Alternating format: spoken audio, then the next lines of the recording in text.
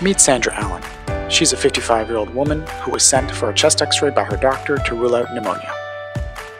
Once Sandra completes the examination, her x-ray is analyzed by Ro to determine if she is at risk for having low bone density. To view the results, her radiologist simply has to open up the case and will be presented with a Ro report on screen, which quickly communicates Sandra's Ro score and the corresponding likelihood that she has low BMD. Her radiologist can then include the Ro findings in their report with the addition of a macro text, which they can program into their dictation software. Sandra's healthcare provider can then perform a clinical fracture risk assessment to determine if she should undergo a DEXA. This earlier diagnosis can lead to the initiation of therapy and lifestyle modification, which can slow or reverse the loss of bone mineral density, thereby reducing Sandra's risk of a future fracture.